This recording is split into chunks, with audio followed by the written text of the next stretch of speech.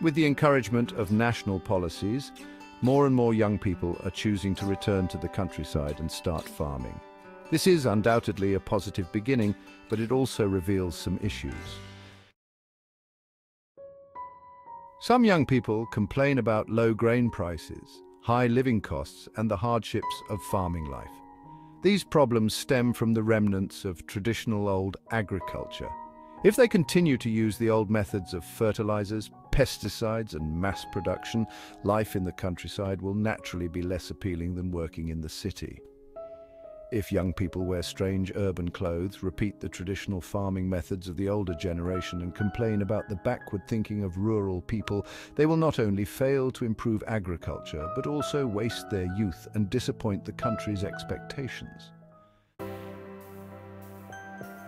However, another group of young people is using the knowledge they acquired in the city to create new opportunities based on local conditions.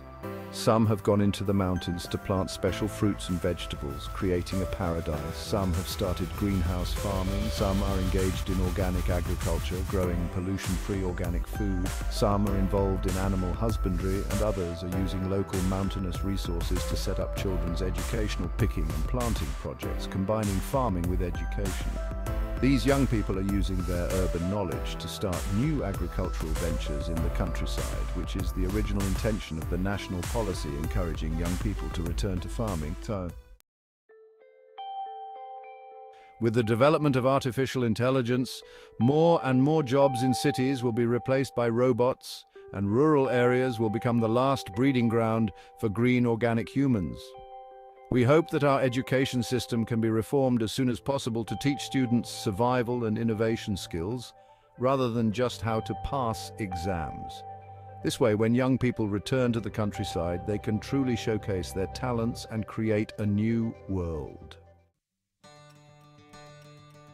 Young people returning to the countryside to engage in new agriculture is a hopeful beginning. By using modern knowledge and technology, combined with local conditions, young people can create new opportunities in rural areas.